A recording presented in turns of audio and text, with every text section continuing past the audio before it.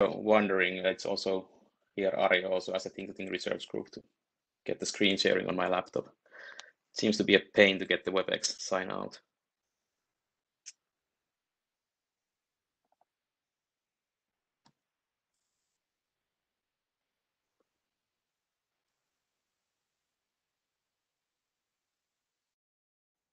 Okay, so you hear me loud and clear, I hope. Yep. Yeah, good. So welcome everyone to this second virtual interim with the ASDF working group. And we have 90 minutes today. And let's just start here and go through our slides. So since this is an official IETF meeting, here is the note well in the short form.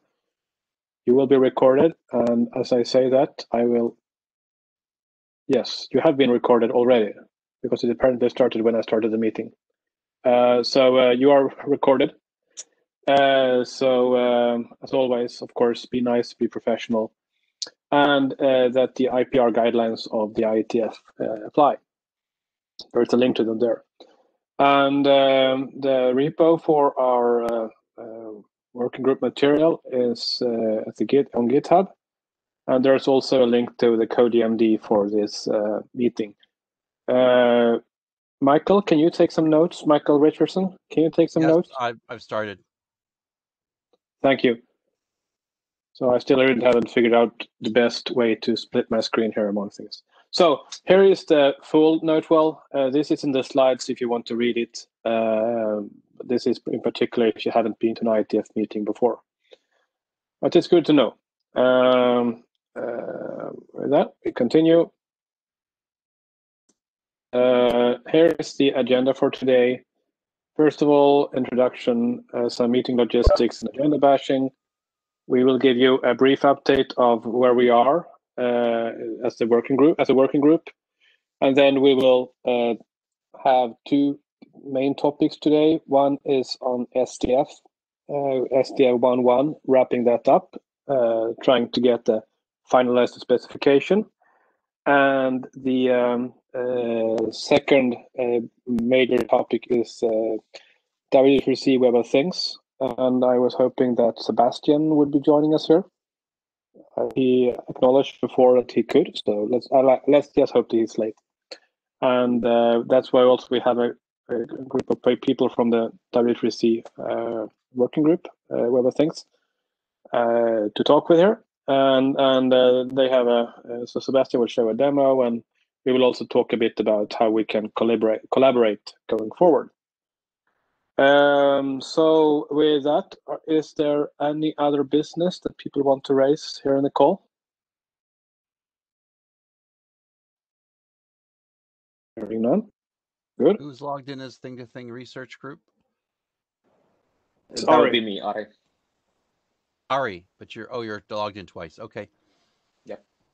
Yeah. So as I suggested, hi, this is Gaz from W3C. As I suggested on the mailing list on the W3 side, yeah, at some point, maybe not today. So we would like to talk about the concrete process and content for the redone procedure. But let's see the Sebastian's description and the demonstration first.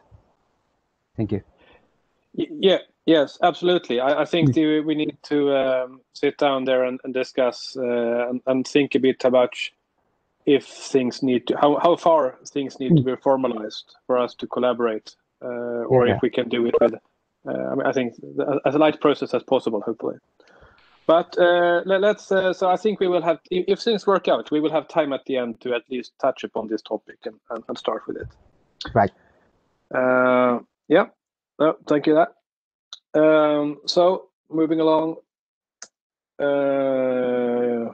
Yeah, we covered this already. There's the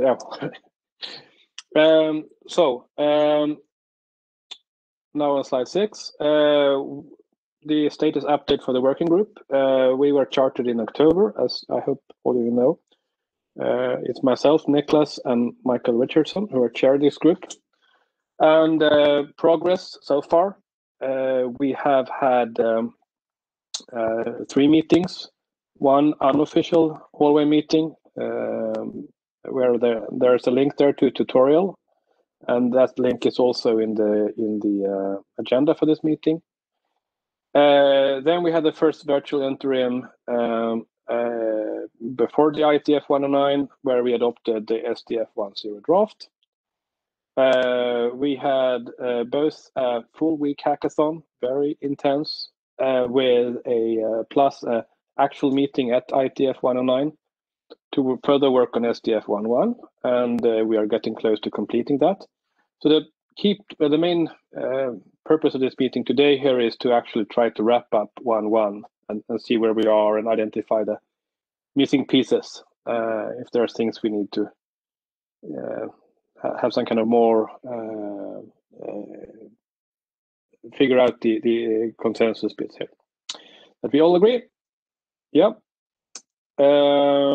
Some general working group procedures. You've seen this before. Any decisions, we take them to the mailing list for confirmation. The actual work is done on GitHub. There's a link there to the repo, and we try to use the issue tracker for issues. And so when you see numbers coming up in the coming pages, they refer to issues in the issue tracker for SDF. And we, in addition to the virtual physical meetings, we also run virtual interims between the on an irregular basis. But we try to do doodles to figure out a good time. The reason why this time here was chosen is because it overlaps with the time that the one data model usually meets. And the final point here, which is a bit relevant today, is that one of the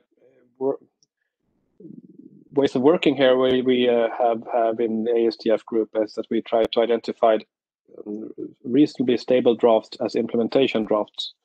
And so this, what we're aiming for today with 1.1 is one of those implementation drafts that we can,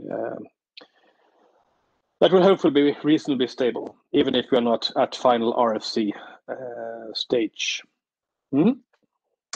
Moving along, this is, I will just spend 1 minute on this or 30 seconds on this.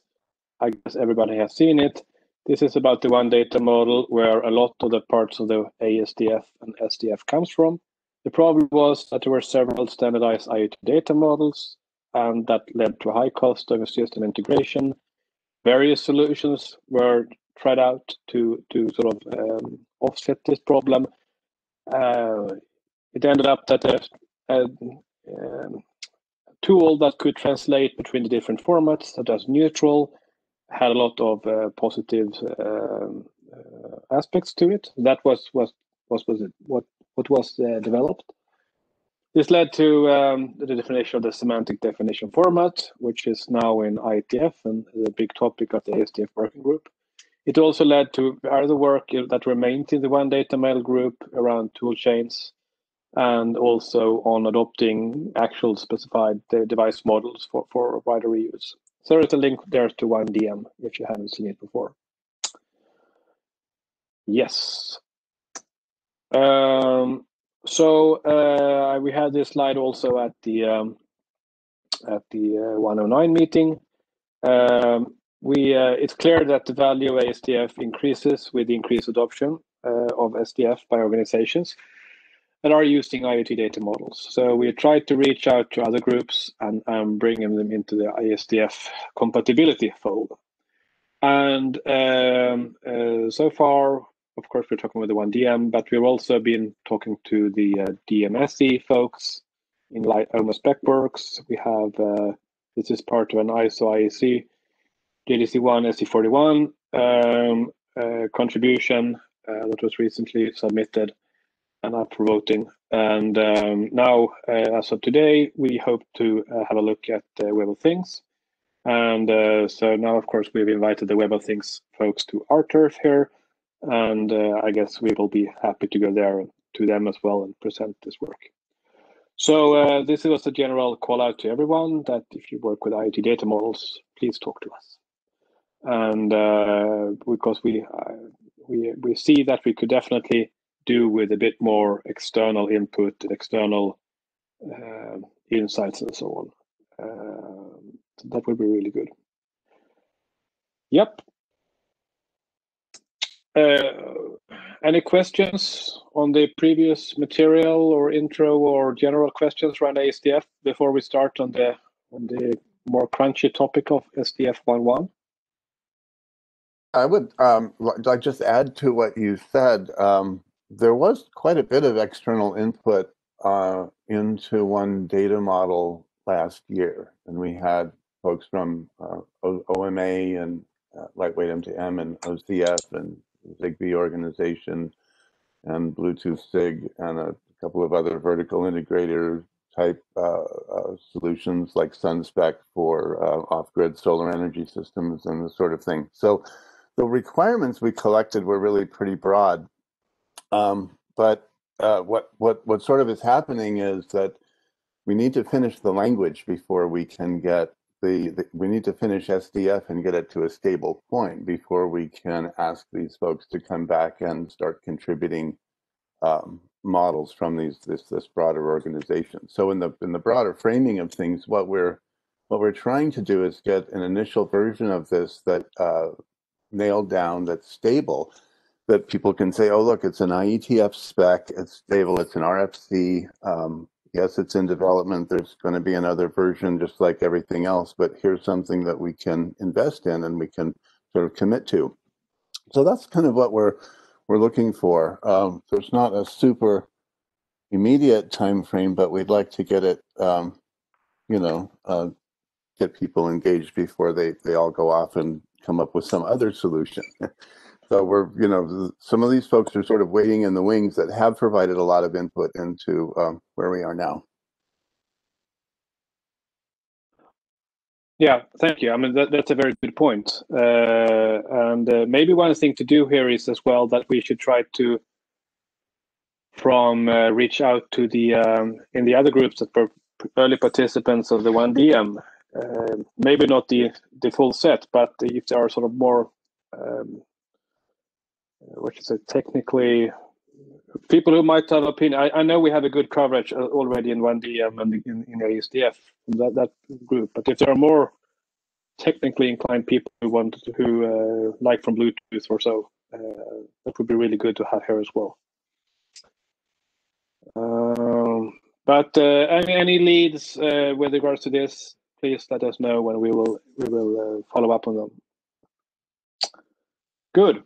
Thank you. So, without further ado, I think it's Karsten. I can drive the slides here, but are you ready to present your stuff? I hope so. Can you hear me? Yes, please go ahead. Okay. Before I go into the slides that I have, I would like to make one comment on what Michael just said. We have a little bit of dissonance here, or perception problem, or however I want to call it, because stable and RFC are not necessarily the same categories. So, for instance, the quick people and also the HTTP2 and HTTP3 people have created a style of working where they have stable specifications, implementation specifications, which they call them, and they went to a dozen or so of them, or 30 internet drafts, before they finally went for RFC, and the RFC isn't out there, and still most of the much of the traffic in the internet has moved to one of these specifications already. That was the model that we had in mind when we said we want to have stable implementation drafts, and SDF 1.1 actually is intended as one such stable implementation draft. So this is where we want to go to, and we knew that 1.0 had a few construction sites, and the idea is to have something with 1.1 that isn't cast in concrete, but that there has to be a really good reason to change it. Yeah, so we hope we don't need to change it, but you never know. You learn a lot while doing these things. So that's why it's really important that we get SDF 1.1 right. But we also shouldn't wait indefinitely for it, because we have been working with 1.0 for almost half a year now. And it's time to fix those gaps, to fix those holes and close those gaps. So this is really what we're trying to do here. Comments on that?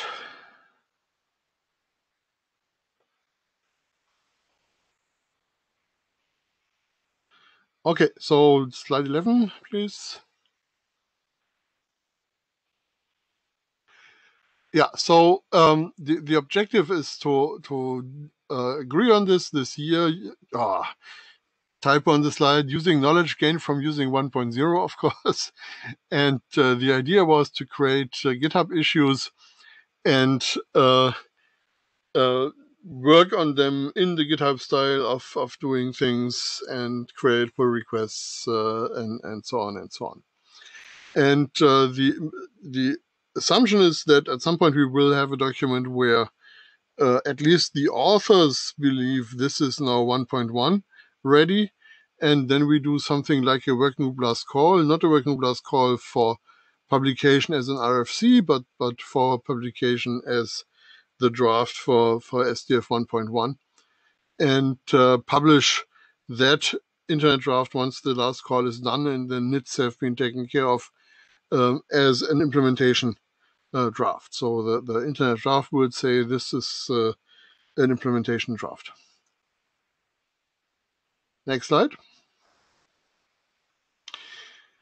So we had 6 GitHub issues. I forget what happened to GitHub issue number 1. I can't find that. So we have 2 to 7. And issue number 3 was really about something that was in SDF 1.0, but we hadn't really tested yet. And that testing has been done, and we now know how to do reuse and reference naming, and we also clarified the naming convention, which is a little bit different from how things are usually done in the RDF world. So that's maybe something that people should be looking at again and see whether they like that. I mean, it's a convention, so it's easier to change a convention than changing a hard part of the spec. But still, we shouldn't have to change that convention. We should agree on it. So that's number 3. Number 4 was about the introduction of composite types. And we essentially agreed to reuse the related feature of JSON schema org. So what I didn't make a slide for is SDF is a data and interaction modeling language, and because it's not very bright to completely reinvent a new data modeling language, we decided to reuse as much as possible from the JSON schema org specification, which unfortunately is not completed, but there are some parts that most people would agree are unlikely to change at this point, so we can easily import them. We import them by actually describing what they mean. And so we looked at type objects required and properties. These are 3 qualities we take from JSON schema org. We have a little bit of a terminology problem here because JSON schema org calls JSON members properties, but we also have properties in SDF. These are the interaction affordances that allow you to read and write values. So we are sometimes getting a little bit confused, and we are calling those members in the specification qualities. Now, of course, there are also members in the data types that we are talking about, so it can get a bit confusing here. Anyway, that's what you get from importing something else, but reinventing things wouldn't have been very bright either. So we decided to simply reuse that syntax and also use it for the input and output types of actions and events. Now there was some observation. There were some observations that this is a little bit noisy, a little bit redundant. But well, you convinced me, and I think we convinced Michael Costa later on. So I think we now have at least rough consensus that this is the way we should be going. So these issues, number 3 and number 4, have been closed by their respective originator. And there is text in the current draft. And yeah, one of the questions that we will have to answer in the consensus call, as Michael Richardson pointed out, the last call should be called. One of the questions will be, are number 3 and number 4 really properly addressed now? So, are there any comments on number 3 and number 4?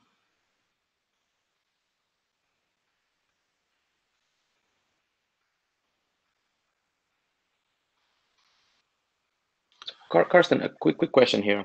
Yes. Unfortunately, I haven't had a chance to follow this as close as I wanted. Do we have examples of the number 4 in the GitHub? They're currently in the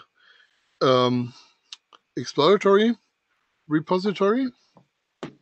And since we now have at least some basic CI support for ASDF 1.1, people might want to move the playground stuff to the structure as well.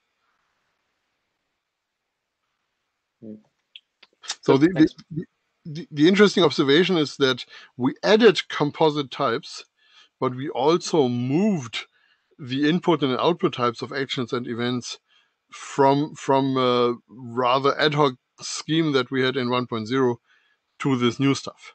So it's not just an addition that doesn't touch any existing specification. It actually means a little bit of busy work for everyone to update their generators. But the effect is that we have a single mechanism for composite types and much less mechanism than we had before. The good news about that is that the scope impact of this changes only a very few models, because we didn't really have there are a lot of models waiting for this pattern to be put in there. So there aren't really a lot of existing models that use the old pattern. That's the good news. Only a few need to be changed.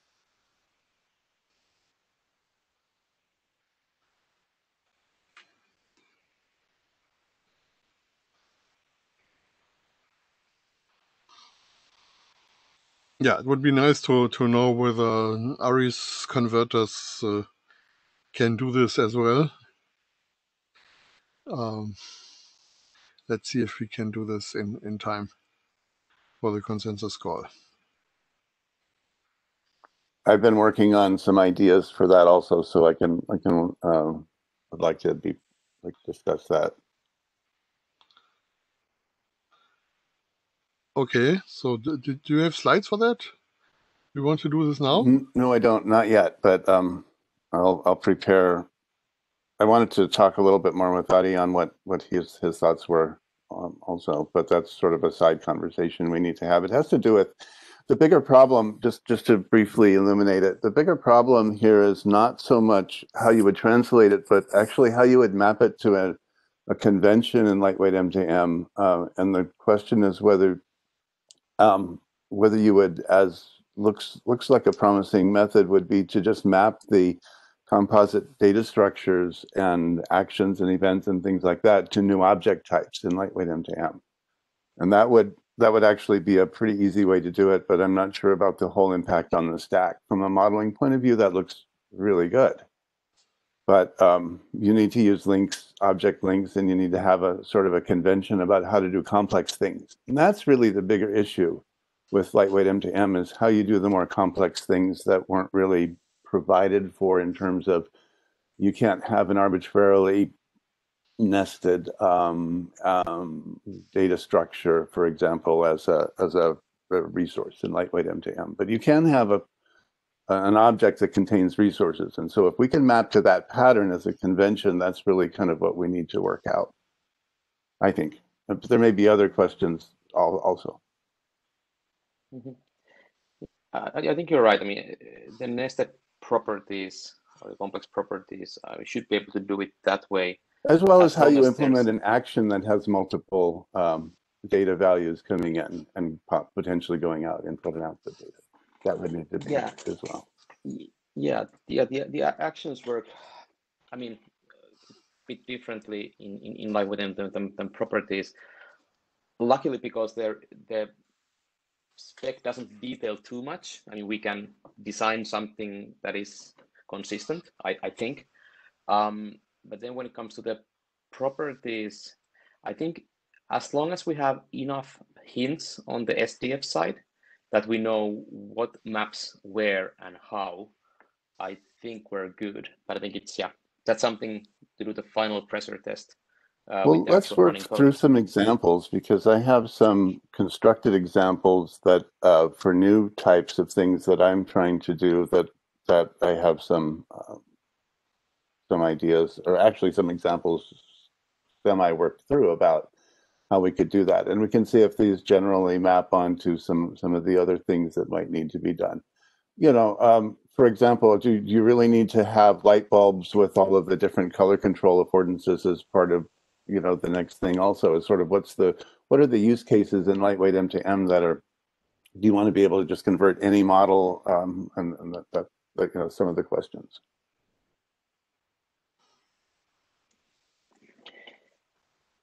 Yeah, I think there's kind of three levels of questions here. One is that like how would you, if you start from a lightweight MTM model, how would you do it that it maps nicely everywhere? The second part would be what kind of style we choose for the consolidated models that they are easily mappable to lightweight MTM. And the third one, the hardest one, is probably ecosystem specific models. And some of those could even be a non-goal. We don't even try to map all the ecosystem specific tweaks to lightweight MTM. But at least the consolidated models we should be able to map. So it might be in that phase we have to look in more detail what exact structures can we use for those, or if we need to somehow restrict the generic language when it comes to the consolidated models. Well, you know, in a past life, I mapped the Zigbee lighting models to lightweight MTM, and it wasn't that bad. So I'm sort of leveraging that work a little bit also, and not so much doing what I did, but the learning from that. Yep. Yeah. Those seem to map quite well in general. The generic thinking is similar enough there. Yeah. So as you say, if we can come up with the hints and the patterns in SDF that make it easy to, you know, the conventions even maybe around SDF that say, here's when you make an action, you have to, you should make it this way, or have to make it this way, so that it can be converted to these other things that need more heavy duty mapping, as opposed to just being able to sort of translate things easily. So when we have to do that mapping, make sure there are enough hints, or at least enough conventions, so that the hints can be sort of automatically sort of applied as rules, whatever we need to do there. Exactly. So that points to something that we may want to start as a sub-activity here, getting some documents, not in the sense of an internet draft or something, just a wiki page or something, that explain the conventions that the various ecosystems have been using and are using for doing the conversion, because that would be extremely useful for new ecosystems coming in, seeing how did the other ecosystems solve the problems that they still have to solve.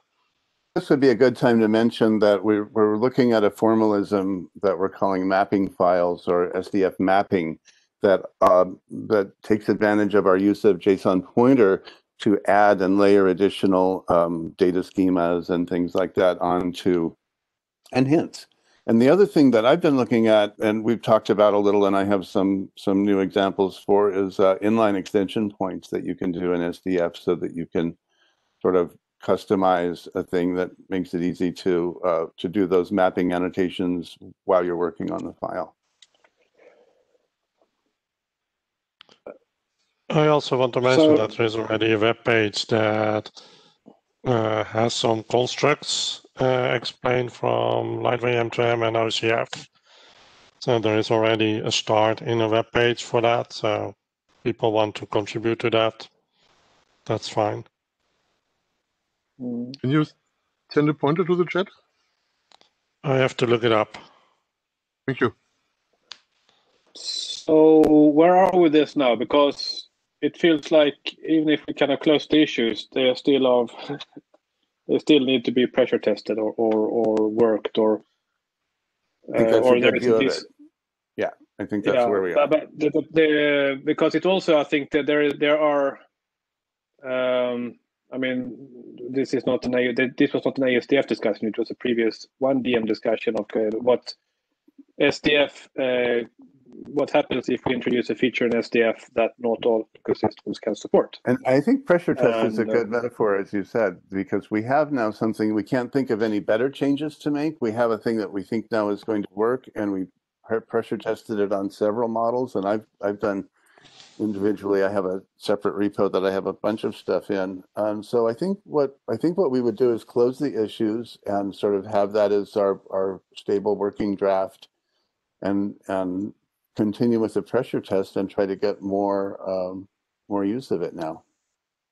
And maybe that's our sort of our rubric for how we do this in general. Ari, yeah, I think that makes sense what Michael is proposing, kind of the implementation draft approach, that yes, here's what we think makes sense, let's implement it, let's pressure test it and see if we find some issues. I'm thinking maybe the only generic concern I have here is that if I would have to choose a method, I would rather choose the one that has less power. I know we can increase in the further versions, increase how powerful the mechanism is, but it's of course hard to take the power away if we find something that you can express something very complicated that we don't have means to translate between the ecosystems. I don't have any obvious example of that in mind right now, but that's something I think we need to be in the look for when we design these mechanisms.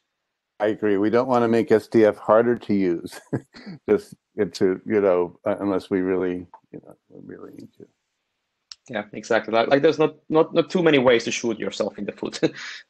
Yeah, one way to shoot yourself in the foot here is to try to encode all your policy in the mechanism. And I think we should embrace mechanisms that are general enough, not overly general, but general enough. And if there are any policy things, like if you want Lightweight M2M to pick this up, please do this, we can describe these separately. That sounds like a solid policy. No, I agree. I think that's a good. I think that's a good approach. A fair set of constraints that we can all agree on. Yeah. But for the purposes of this here, are we okay with moving forward with this as the draft currently stands?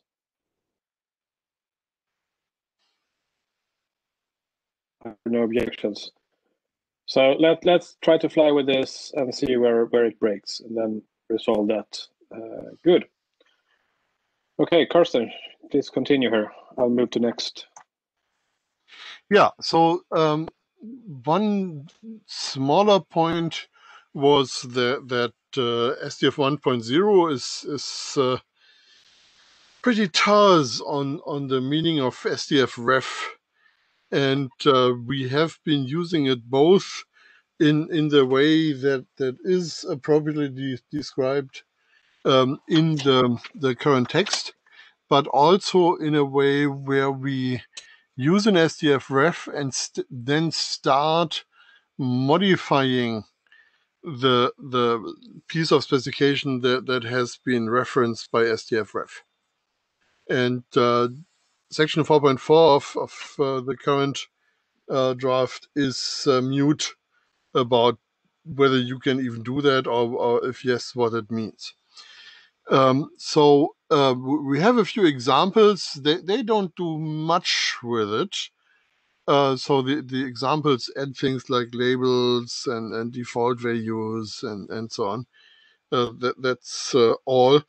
Obviously, if you reference a type, you may want to give the actual field of a property a specific name. So if you have a RGB value type, you may want to call a field red or green or blue. So setting labels is one obvious thing that you may want to do, but you already can do that by using the named data qualities mechanism. So it's not strictly necessary to do that. But when it comes to default values, there is currently no way for doing this. And maybe it would be nice to look at other examples and see whether we have to say anything more. And when I started looking at examples, I found that we don't have a way to say this thing is like that thing, but this particular restriction does not apply. So it should be possible to remove a quality, for instance, by setting it to null in the JSON that actually expresses the quality. So that isn't covered yet. And if people agree that setting qualities to null is a general concept, which probably would then also find its way into other aspects of SDF at some point, then we probably can plug this hole. And yeah, we still have to write text for section 4, but I think this is a small matter of writing text, and there shouldn't be too many open issues coming up while writing that text. Why don't you need to do that? If you do it the other way around, that you can extend, and you don't want to do a deletion. That's just rewriting of the same problem, but then in a constructive way instead of a destructive way. Yeah, that is certainly one possible answer to this. I have some experience also, and I can weigh in on that. Typically, I have a lot of use of this, by the way, but it's pretty much always to set something or go to a higher level of restriction. So I think at this point, I would agree with Wouters that I'm comfortable in only allowing a higher level of restriction. And I think the reason for that is mainly that people have a little bit of an expectation that this will work like inheritance. And having that rule helps with that a little bit. But also that I think, though, strictly speaking, there's not a reason you couldn't override things and remove things, because you're not really having that expectation. And there are some corner cases where if you couldn't do that, you'd just make another definition locally, and there are workarounds. But going back to the use cases, there's a few more than just labeling. Default values is a big one. Also minimum and maximum. And also, even if you want to explain something different with description and label, that is very helpful. And I can show a bunch of examples for that, but I think that I'm convinced that at least the going to, and we can have conventions like so in an SDF model, we generally have the philosophy that the fewer constraints you build into the model, the better, because it makes it more reusable. But sometimes you want to put in default values in the model. And so, but it's less desirable to do things like set constant values in the model. So if you could put a default value in the model and use a constant in your SDF ref of it to override it, that would be an example of being able to change something in the model without it being a higher level of restriction, basically. So that's kind of a long way of saying I think that that this is an important feature to have in 1.1. And I think that defining it in a way that maybe only allows a higher level or a backward compatible, I hate to really put it that way because doesn't really guarantee that at all. But you know, that kind of thinking around it, I think would be all right. Yeah, right now we don't have text that would enforce or even argue for following the Liskov substitution principle, which is really the underlying theory here. Elements of a derived type are always elements of the type you derive from. And that would need to be a convention because we cannot really formally specify what it means in JSON schema org for one type to be a subtype of another type. And as soon as you can override, things become interesting. So it's already possible to derive from a type that says maximum is 10 and set maximum to 20. And that should be excluded by this convention if we really want to go for the Liskov substitution principle. Well, I have a little bit of a hard time with that. So a good example is always an oven in various settings. So an industrial oven has way different temperature settings than an oven that you're using in your kitchen. And that's something that is not inherent of an oven in itself.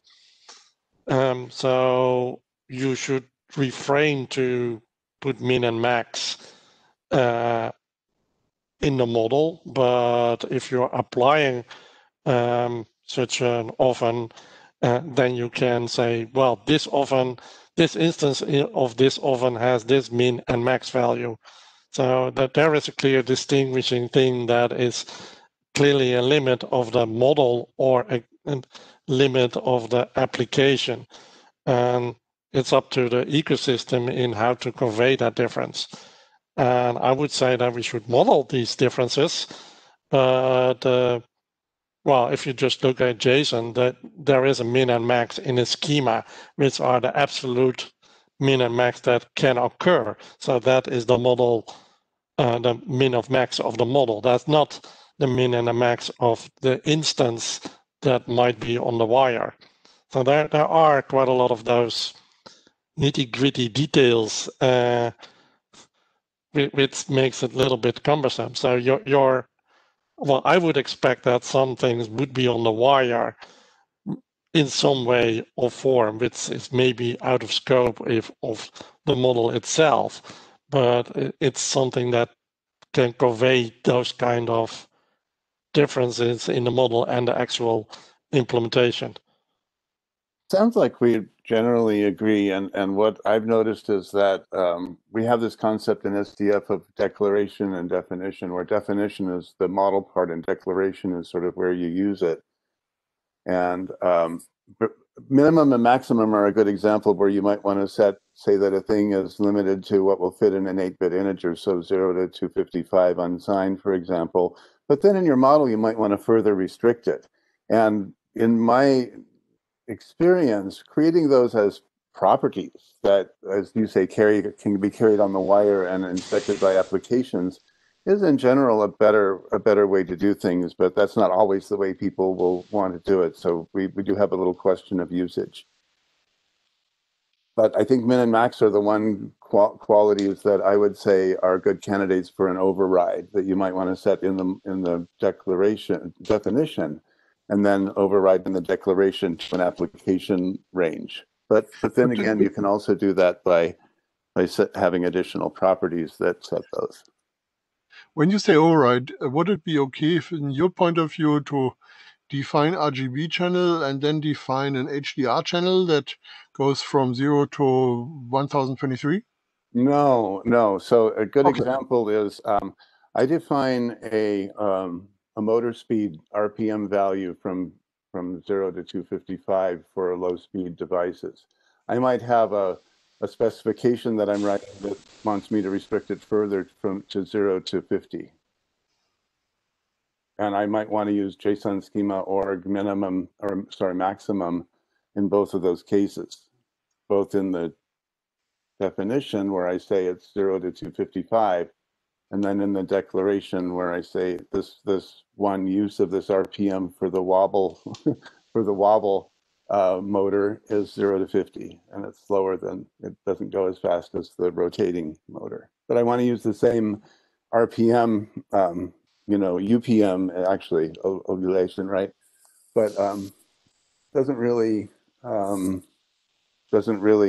have a clean way of doing that, because JSONschema.org doesn't talk about values and say, well, it's okay to override if the value is smaller. That's a harder rule to enforce with schema checking.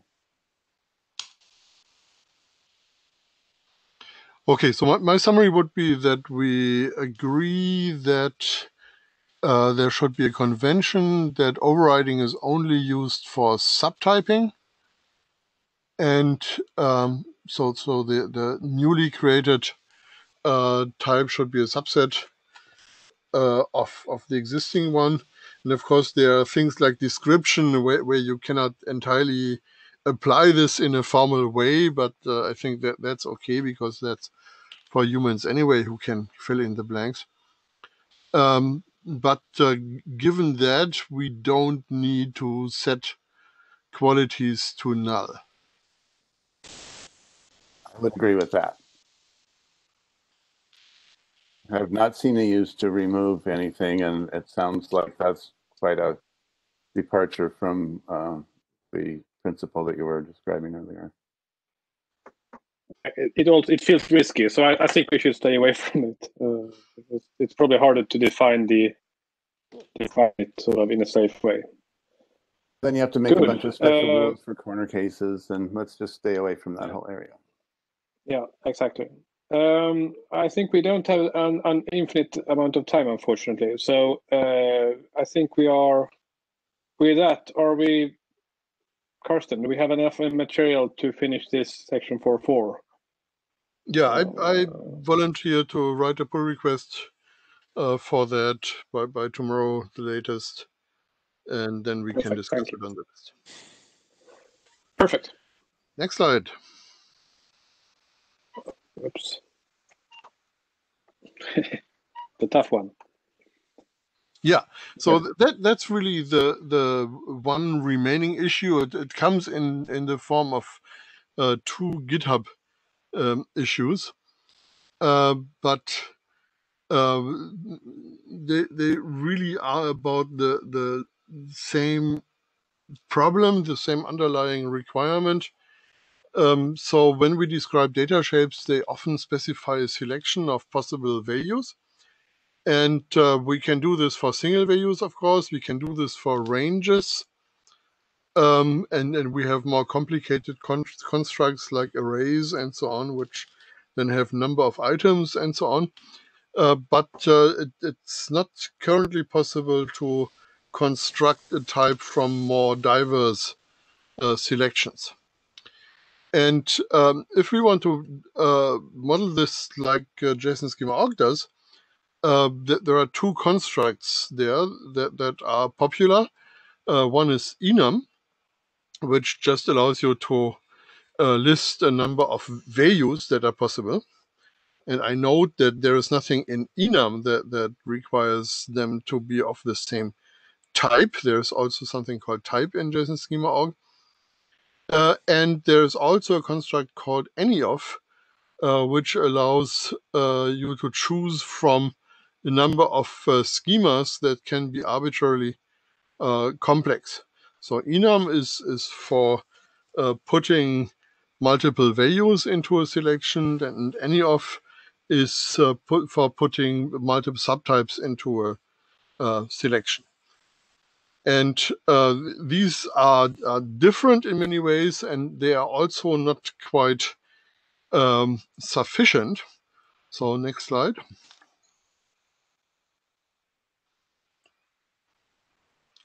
So what we typically use these for is a number of named alternatives. So for instance, we might have something that has 5 values in the enum, and it's talking about animals, of course, and this particular enum can talk about ants, bees, cats, dogs, and elks. And these are the 5 cases. And the problem we really have with this is that there are nice strings that can be sent over the wire, but nobody really knows what these strings mean. So it would be nice if there was a way in the specification to actually put something there. Enum can also be used with other types, of course. So for instance, with numbers and booleans. So you could have an enum that has ant, bee, 3, and false, and that would be perfect JSON schema org. What we have found is that we also have mixes of these. So for instance, in an example that Michael has extracted out of, I think it was Bluetooth or was it Zigbee? I don't remember. We have a number that normally means something in a range of values, but then we have 2 special values that mean something different than those numbers. And one way to model this would be to make an AnyOf that has either a number or one of the strings min and max in that particular example. I mean, there are, of course, many ways of modeling that, but that is an example for an AnyOf, where something can be both one thing and somebody else that is actually structurally different. So it's a little bit more of a bigger gun that is being used to address this, but it sometimes is necessary. And also, if you want to combine ranges, then AnyOf is the only tool you have. So if you have something that can go from 0 to 10 and from 100 to 110, that's the only way to express this. That's Zigbee that has examples of both of those types of constructions.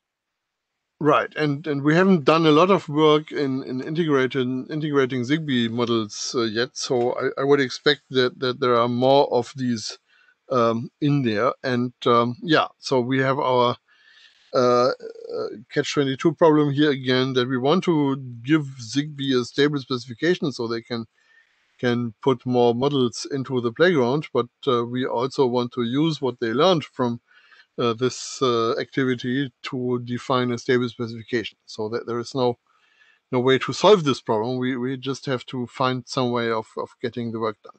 When we say Zigbee, we mean chip also now, because I have a chip model in SDF that looks very much like the Zigbee models, and Yep. it has similar, all the same requirements. It's the same model basically. Okay, next slide. So my observation here would be that the problem here really is caused by reusing syntax from the data modeling world. So JSON schema org really has to say something about what's actually going on the wire. So it has to be very specific in some ways, but it also has the luxury of being very unspecific in another way, because it doesn't have to tell you what it means. That's convenient. It's convenient to use JSON schema org because there are a few pure information modeling languages around, and these are often a little bit, how shall I put it, too theoretical for what we are trying to do here. But on the other hand, reusing data modeling concepts for information modeling also is a dangerous thing, because it can move the mindset of the specifier to what really should be protocol bindings. So it takes your focus off the question, what is it really that we are modeling here, to how can I represent this in JSON or CBOR or lightweight M2M TLVs or whatever my representation language, my representation format is at the moment. So what we have been doing is we have been defining additional qualities, and qualities again are those members of specification JSON objects, not members of objects that are being interchanged, but members of the specification JSON objects, to capture some of those aspects. For instance, units is one thing that is done in SDF. And the question really is this another place where SDF needs to act, needs to define its own thing? Next slide. And one answer is yes, and that is pull request number 8.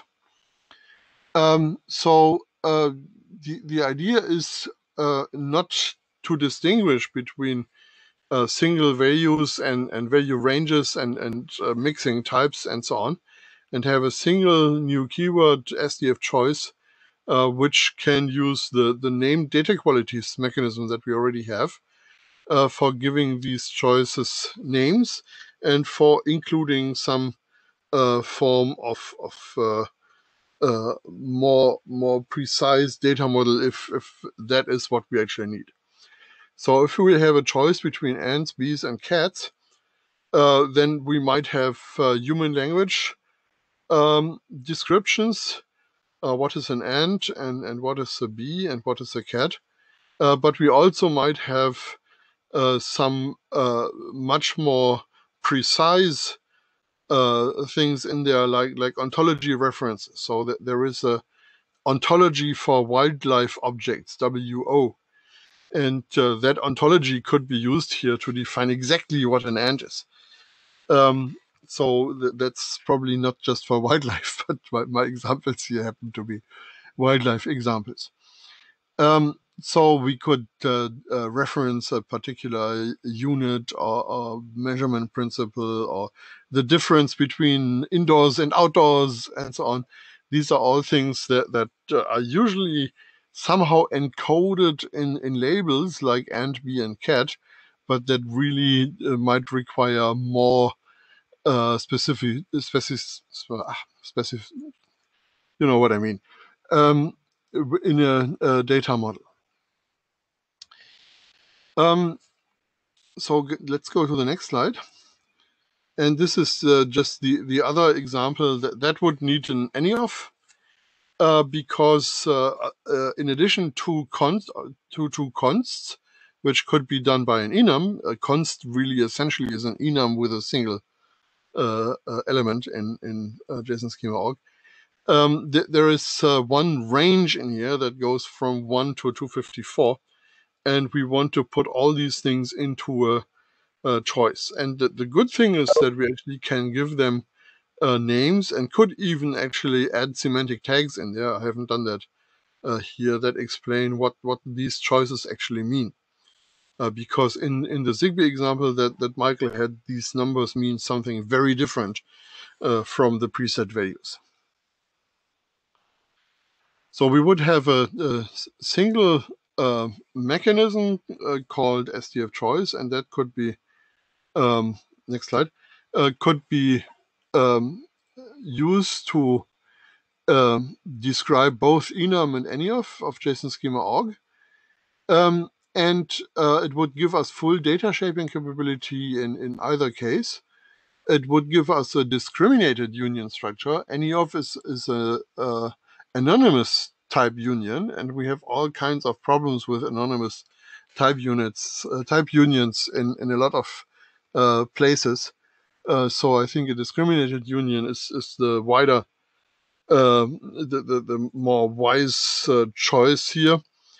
And yeah, so we can use it as a data value. We can discriminate between subtypes that even might be overlapping for some reasons. So you might have a choice between 8-bit RGB and an HDR RGB, and then you can say in the model you can have both, and both are numbers, and these numbers actually overlap, but that's something that you have to handle in your binding, for instance, because your binding only actually supports the one or the other. Next slide. So that loses the commonality with JSON schema org, so that there have been some proposals to actually put the JSON schema org stuff in there and then have a separate quality that augments the JSON schema org stuff with things that cannot be expressed in JSON schema org. So in this specific example that I took out of, I don't remember, was it GitHub or an email to the list? I don't know. If you replace all the green stuff by SDF choice, you still have the same semantics. So that's just redundancy that gets added to the specification. Next slide. One problem we have is the term choice. There are many terms in the English language for a set of alternatives that you select one alternative from. And some of them are on this slide. There are probably other ones as well. The problem with the English language is that the term always is used both for the set and for the one thing that actually is selected. So you make a selection from a selection, or you make a choice from a choice, and that's that's a problem of the English language. So there's probably no way to get rid of that problem. We just have to define things and use words, choice words. I should not say choice words because that means something different in English. Chosen words that have the semantics that we want them to have. So with that bike shed out of the way, let's go to the SDF choice words. Yes. Let's go to the next slide. That was one too many. Yes, 22. So the question really is, how important is it that the SDF specification mimics JSON schema org here? And I'm not asking that as a general question. I think as a general approach, we have agreed, when in doubt, use JSON schema org because that's there and people know that and there are tools out there and so on.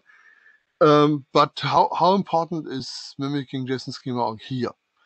And the pro, of course, is that people who don't know SDF will recognize that enum on slide 20 and recognize there is some kind of choice that looks like the choice that JSON schema org expresses using the keyword enum, and then they know what's going on. The disadvantages are lots of noise, like the blue stuff or green stuff on the previous slide, and actually more work for converter writers who have to convert something that's a relatively straightforward structure, the choice structure, into something that is weirdly split between a JSON schema org compatible subpart and an extension subpart. And even worse, they have to have code for handling potential contradictions or conflicts. So if the enum says on off and the SDF anything says powered, unpowered, or whatever alternatives there are, then this bug needs to be detected, and you need to have some code to handle that, and so on. So it's not without costs to put some structure in there that is more complex than needed. And with that, I would be interested to hear a discussion of the number 2, number 5 issue. Before we start that, as a time check issue, we have 24 minutes left of this meeting. I'd like us to give us at least 15 minutes to discuss the Web of Things at the end. So I think we need to close this within the coming 9 minutes, or we need to postpone it somehow, or have some way forward. I'd rather get a decision now so we can continue. I have a little background also, so I guess I need about just a couple of minutes to go through, sort of explain what I've done so far on this, but not too much time. I think we could do it today. I mean, I would prefer to have a decision, of course, but we have discussed this many, many times, and we need to get some kind of conclusion. And we need to have a solution to get the conclusion. I really don't understand why the cons are being written here as cons. You can also see that as a prey. So frankly, I don't know why we are doing something new for just annotating integers, because if you have an enum of strings and that enum value is not conveying what it should explain, then you only need a description.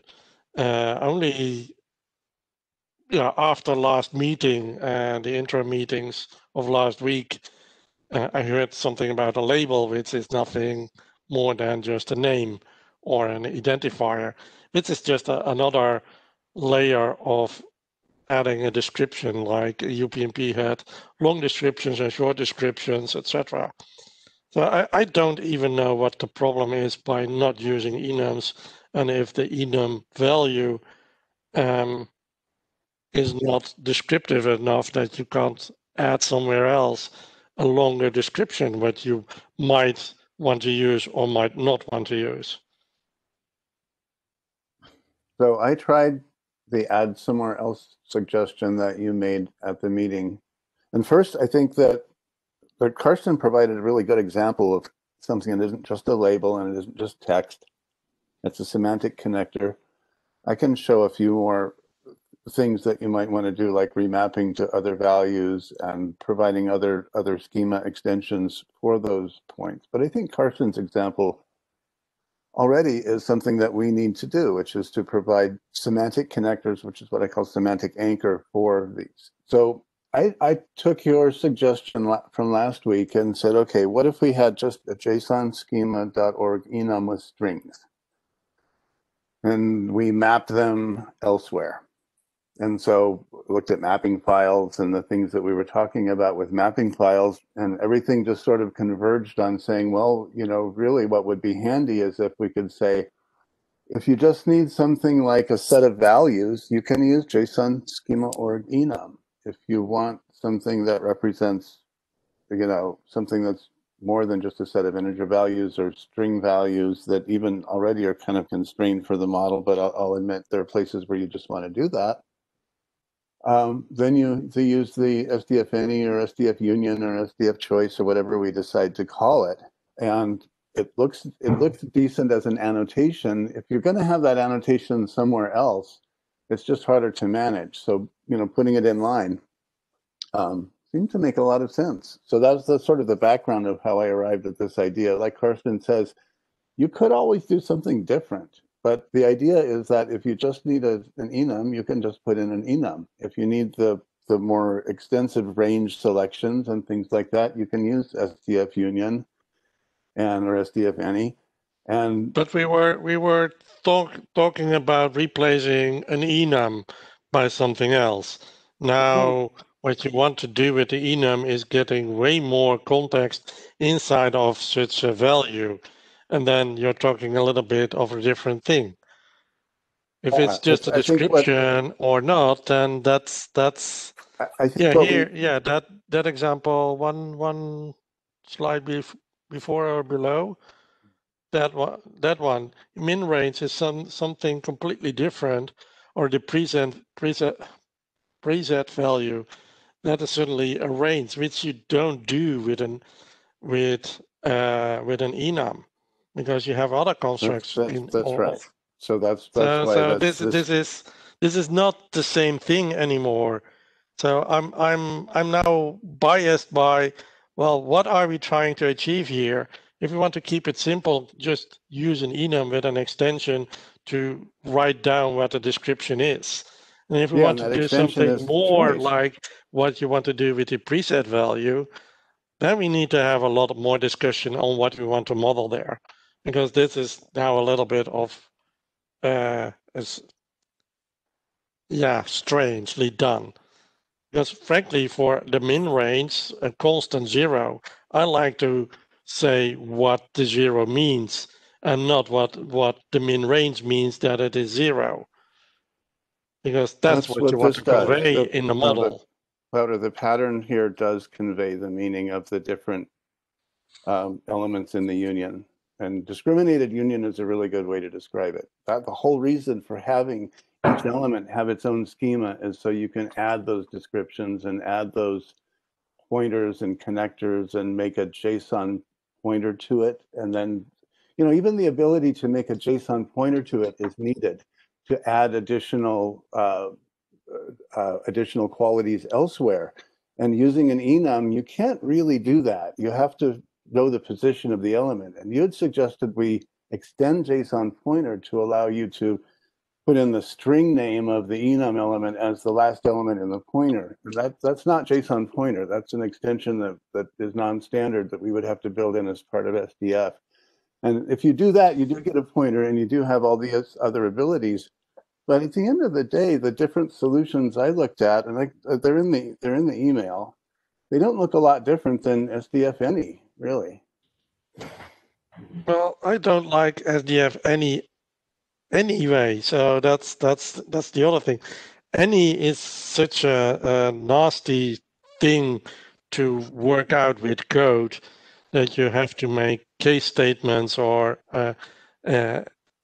if then else statements, which is not funny to do if you want to write code for that automatically. So that's something that you want to avoid in models.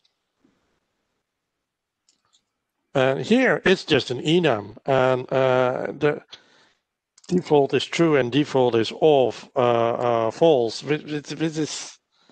This I don't even know what it means.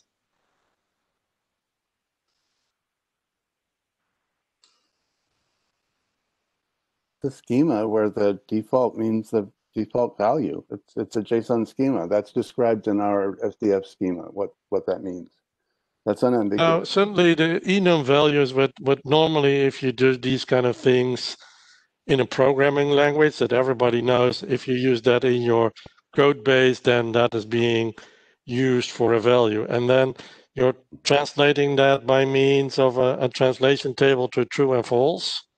Yeah, that's what this is doing, because it gives you the ability to remap those and change that to 0 and 1 or some other JSON values if you want, or CBOR values, or however you do your enums. You know, that's the whole idea of having the model be an abstraction and then allowing you to these extension points, which is here the JSON pointer where you can do in the mapping, you can say, well, I want to use 0 and 1. The default's true and false. So if I just want to pick up the default and use it in my JSON, I can do that, but I can also be fancier and map it to my ecosystem's compact integer values or you know, sub bit fields or whatever I need to do. And we have, you know, Bluetooth uses the sub bit fields, right? So that's really what the point is here. This SDF any, and by the way, it is exactly telling you to make a case statement, and that's, we need to model that. That's part of the problem space.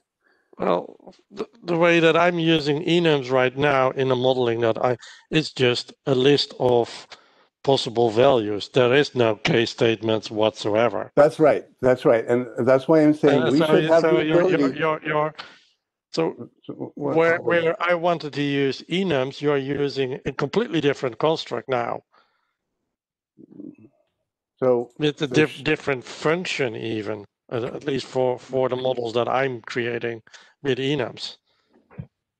I agree. There are two end code target environment sort of implementations. If you have a straight enum, the value selection doesn't need a case statement. You can do all kinds of other mapping stuff with it.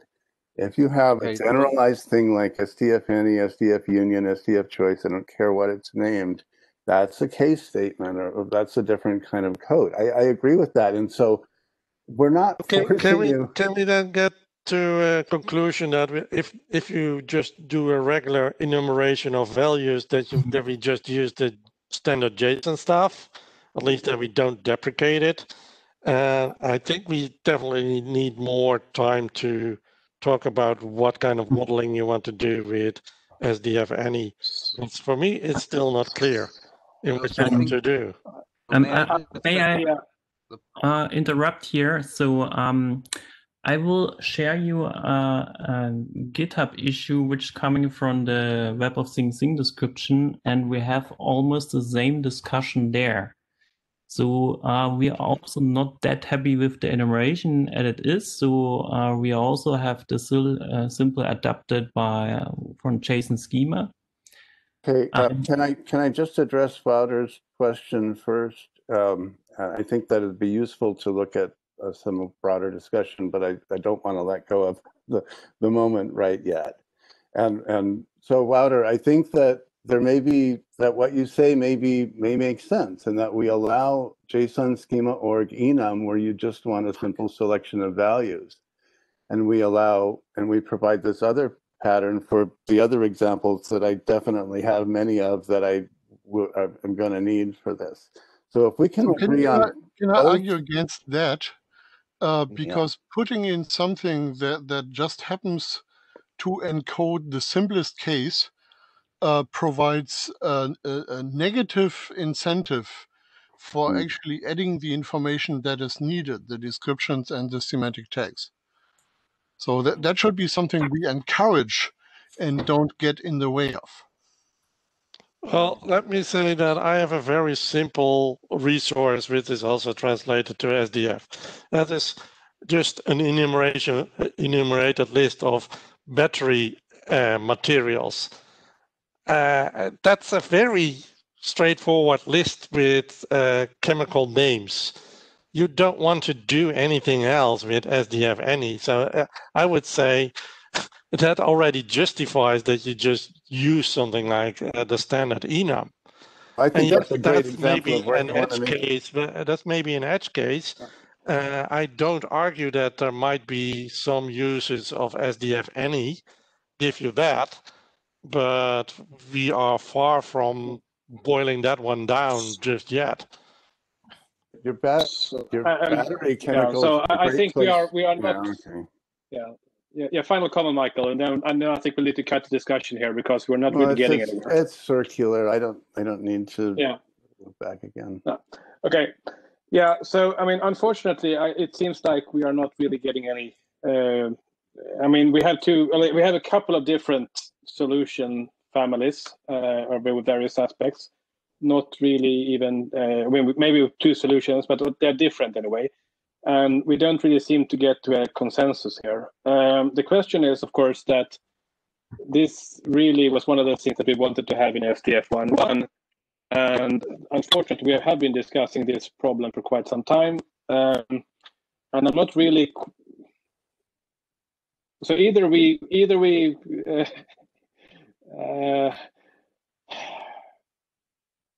well, I told you, my solution is to go forth the language and make a variant that I can use in Zigbee if we can't get the patterns in. So I can go do that, and we can keep this simple.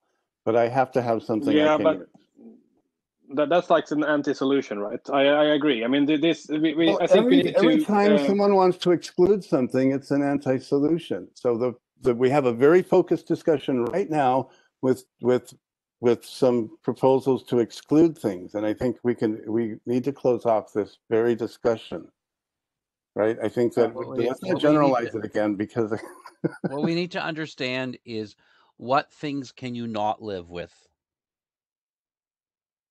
not what you want, but what things are unacceptable to each party. Yeah, thanks. That's kind of what I was getting to. Yeah. Well, I don't want that the standard JSON enumeration gets deprecated, and that's what's being hinted at. I'm using that quite extensively, and that's fine. I don't need, per definition, an extension scheme. I think that would be nice. And frankly, I don't have a need for SDF data or SDF any here as being here, but I don't exclude it that it might be useful in the future. But I argue that we don't know the ins and outs of SDF any just yet. Because I saw something new on these slides while we have discussed this last week. Please point that out. What's new? Well, this slide is not new, but the slide from Karsten was with a range indicator, here, present value. That was completely new for me. That's consistent with all the other uses that we have. This is just an application. This is just what I wanted to name something and how I wanted to use it. This isn't a new thing. This is just another way of using it. The value, preset value, minimum and maximum. Yes, that is new for me. No, this is exactly the same pattern I've been showing you in the Zigbee model that has the startup values for the light bulb of being minimum or maximum or preset. It's no different. It just names the. It's slightly semantic. This is syntactically something completely different than I was used to in how I have to handle these kind of things. So this is not the same thing.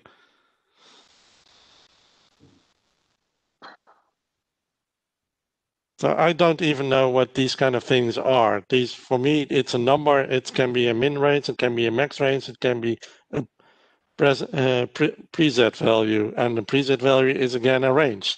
This is, for me, this is, I don't know how to apply any of this. And I like to understand what I'm getting into. So your example with ASDF any is way more concise and way more precise in what it can do. But if you're starting to talk that you can reuse some of this stuff with additional level and overloading, then I'm getting into a position that I don't know where I'm getting into. So would a solution based on this kind of be acceptable to you, Arthur? And I know this is sort of back, I mean, this might not be the most beautiful solution and so on, but would this be acceptable? So as it is written here with enum, well, the enum has to have also one level higher so that you can say that the enum values are of a specific type. And now you can mix and match enums with numbers, integers, and strings, which you definitely don't want to encourage. But that's already possible in JSON schema.org. Well, we already mentioned many times ago that would be a complete violation in how you want to design an enumeration. You should not mix and match different types. You have a specific policy in mind that I think is quite defendable. But you somehow confuse this policy with one potential way of expressing that policy in syntax. And that's where you completely lose me. Yeah, now I'm lost you again. So yeah. So if this is being used to describe things, then I don't disagree with any ASDF any. I'm just saying that a switch state should still have an additional type here saying it is a string or a number or an integer, because that's if you're looking at JSON, that's an additional qualifier to say if what you're trying to convey is correct. So an enum saying the switch state is type of number, and saying in enums with this in this case is a list of strings. That's an invalid JSON syntax, because you can't say it's something like an integer and then putting string values in there. So it's way better defined that you say, okay, so you have an additional type here on switch state, that would suffice what I'm trying to convey. Yeah, my example on slide 18 had that. I forgot to put it in the example on slide 17. So I agree that it's good to be able to put additional constraints there together with the choice. Yeah. So this has type number in there. So we really need to wrap this up now, because we still have another point to talk about, and we will be running out of time. I hope not too much. So what is the, I mean, for SDF 1.1, what is the acceptable bit that we can stick in the specification? Can you go to slide 23? So my plan for getting SDF 1.1 out this year was to write this text for number 7 that we talked about, agree on solutions for 2 and 5, write the pull request or start from the pull request we already have, and publish -02 this week, do a last call of that in the working group, and publish a -03 based on the last call results. And this interesting discussion here is slowing us down from that plan. So I think it would be important for people to understand that this is the case.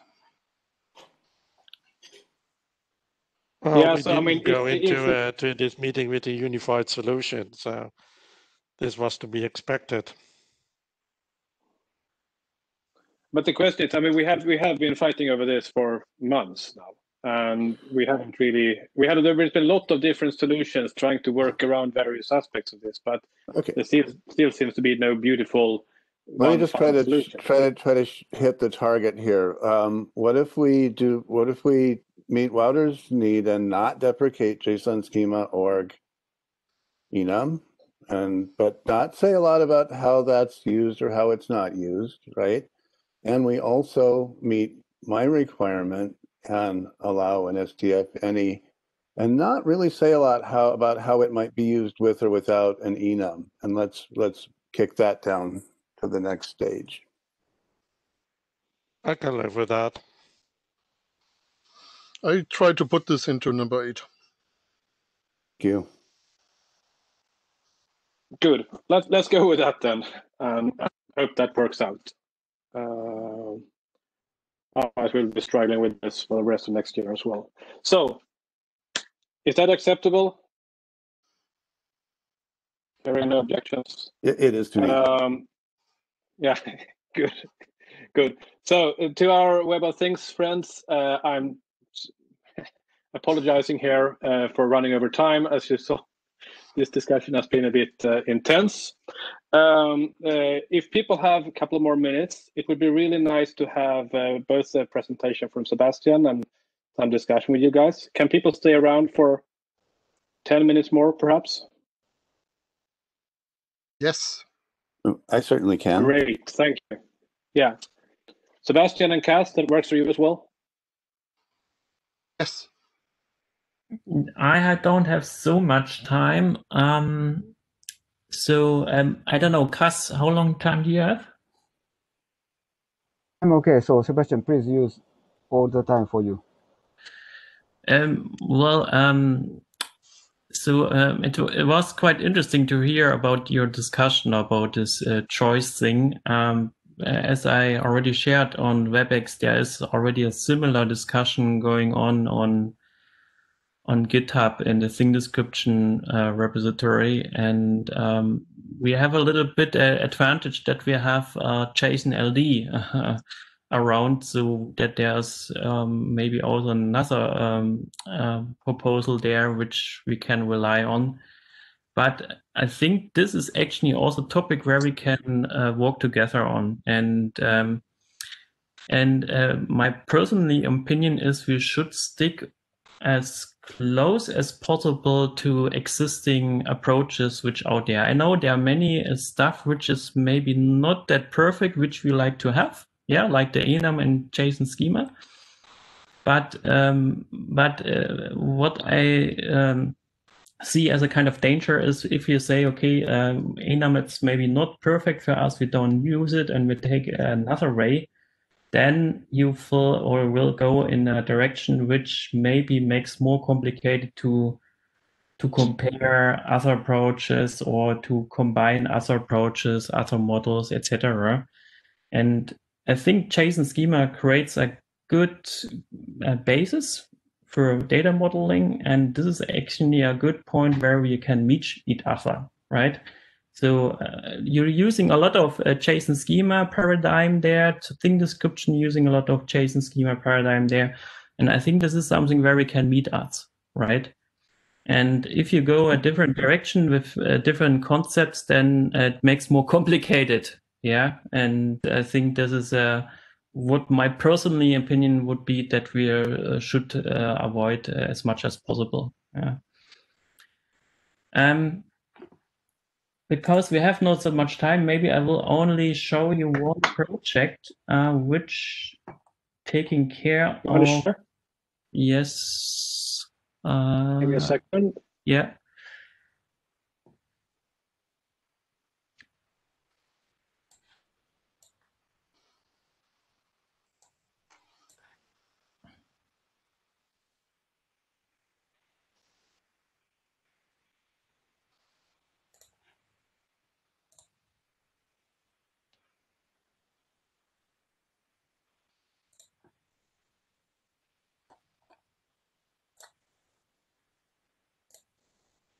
Okay. So can you see my screen? Yes. So what I like to show you is that we have, well, one of the goal of the next or the current charter which you're working on is also to have the thing model concept. In the former version of the 1.0 version of the thing description, we had already this concept there. There was a different name for it, that it's called thing description template. However, we decided to rename it to the thing model concept, right? And our goal is to actually, to have actually a kind of, I would say, a thing description without any communication data there, right? So the thing model is a more abstract way to describe a thing, and gives you the opportunity to define classes of real devices and things. Yeah. And there are actually two purposes of this approach. So one is a kind of self-contained description to say, okay, I just want to describe the model of the thing, and which can be used for digital twin use cases, in cloud use cases, for onboarding, etc. And the other use case is to use the thing model as a template for thing description creation. Yeah, that you say, okay, you have all the data in there, and also some already basic direction regarding communication metadata there. And you can use this for creating thing description. So this is the major purpose. And yeah, and what we are currently evaluate is what kind of models are out there. And for example, we have models like from Oracle Cloud. So Michael Lageli, I think, is also in the call, which having also a thing model or device model, it's called there. We have also, or we're currently evaluating the Eclipse Water model, which we also like to consider here, and also the SDF. And the SDF is another approach which we think can be simple also describe or use the definitions there which are provided there to have also this as a thing model representation. And I would like to share you, this project here. It's quite fresh. It's a student of mine. He just started its thesis. And I asked him, hey, just write us a nice tool to convert SDF definition to thing models. So I would like to share with you this project that you maybe can also play around with that. And what you just have to do, you have to just point your SDF definitions in somewhere. You can then simply point to the location, and then it's simple transforming this to a thing model representation. And here you see the list what is supported so far. So my student also checked this SDF choice already, but it's, as you can see, is to do. And as I have here today, you are currently still discussing on that. But yeah, you will find out the SDF model is very close to the thing model, and it's very easy to transform all the information in the thing model concept. And yeah, and the tool here will help you for doing so. Yeah. I will share you this link here in the WebEx chat so that you can have a look on that. Oh. Here we go. And yeah, just be aware this student has just started. He released the first version, so maybe everything is not perfect yet, but it's a nice tool, I think, where you can play around with it. Yeah. Yeah, that's it actually. Maybe do you have further questions? Thank you. Very interesting. I guess we don't have time for the deeper technical stuff, but this sounds really cool. So when will this project be done, so to speak? Your student's project, is it sort of? He just started, so I think typical thesis takes 6 months. Yeah, so and I think in all the time he will working on that and optimize that, and of course we will also observe what kind of changes in the SDF will going on. Then we will update that. But our goal is actually to be really aligned what is with our Sing model approach. And we're doing the same also for the Oracle model and for the Eclipse model, so that we have a very cool model approach here where we can cover all the existing models out there. Yeah. And I can also invite you to join one of this GitHub discussions. So we have the SDF discussion here as well. So Michael Costa mainly is involved in that. So I think it's mainly here, right? Yeah.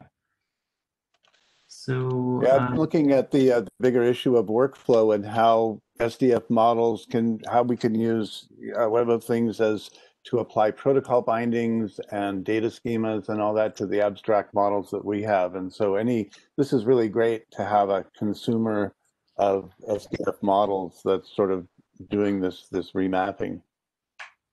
Bastian, will you come back and show it to us in the spring? Yeah, we can do that. So this is a issue which taking care of the Oracle device model. So Michael Legeli is driving this mainly. And we have also the same for the Eclipse Water, which Bosch is mainly driving this. Yeah, right here it is. Right.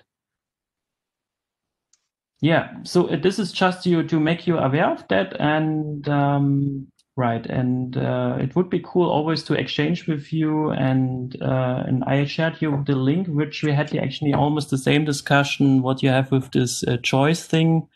So, and the most problematic thing is that the JSON schema has not a good way to giving more semantics in enumeration, right?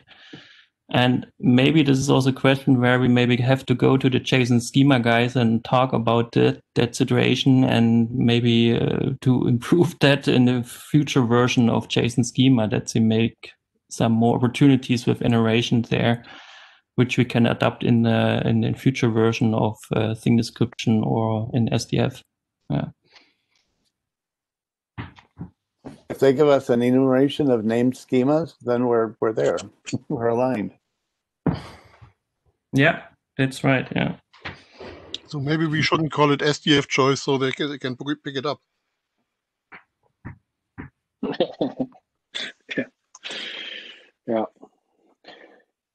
Yeah.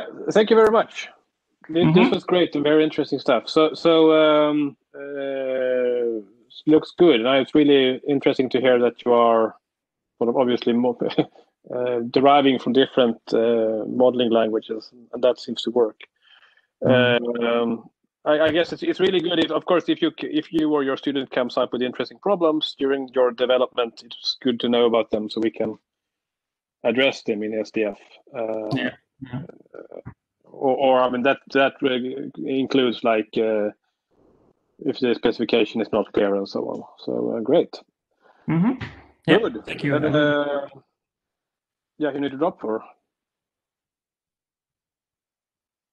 Sorry. Yeah. Good.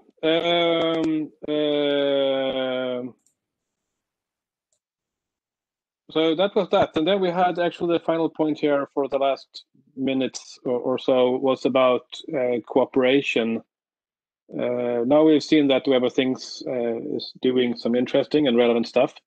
We talked a bit, I had a mail discussion with Kaz and others on collaboration here.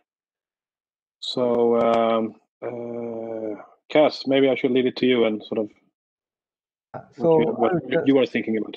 Yeah, I was just wondering how to proceed with the further collaboration. So establishing a formal liaison is one option. And actually, as you might know, IETF as an organization and W3C as an organization have already have an official liaison. So we can simply add one line to the general liaison about WT and ASDF, for example, and continue the liaison discussion on the mailing list and this kind of telephone call as well. So I don't have anything against the formalization. However, it seems like maybe I don't really know how much we really need it. As long as we kind of collaborate and there is no conflict and there, as long as there is little friction. But I mean, I think it's yeah. Yeah, please note that W3C has two levels of liaison. One is official collaborative work for standardization, spec generation itself. And another level is more rough one, and simply registering target group name on this web page. And my suggestion is the latter.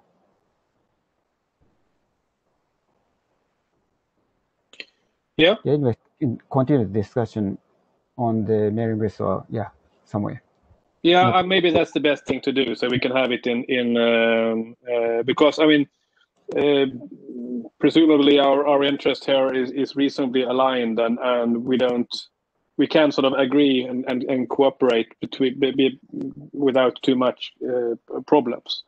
But absolutely, I mean, we can do what is needed to the formalities right. Yeah, but please bring it to the mailing list and feel free to use that for that. Yeah, thank you very much. Any other comments from anyone on the Web of Things topic first? On any other topic then? If not, thank you very much for going beyond duty and staying on 15 more minutes for this call. I think it's good that we actually did manage to get a solution, even if it's an ugly solution for 2 and 5, but at least we have something to work with. And let's hope that we can have a new draft in the not too far future that incorporates that. That would be really good, and we can move on with adoption. With that, any final words from anyone? We will post the minutes and all the notes and stuff as soon as we are done with them and so on. Any questions? Everybody's falling asleep. Good. Thank you very much, all. This was a productive meeting. We did manage to get the resolutions, so that was good. But thank you, and also let's continue on the Web of Things discussion on the mailing list and how to bring that forward. And I think we had a substantial input from that viewpoint as well. So that was very much appreciated. Thank you all. Have a great. Thank you. Yeah. Thank you. Thank you. Bye-bye. Good night. Bye-bye. Thank you. Bye-bye.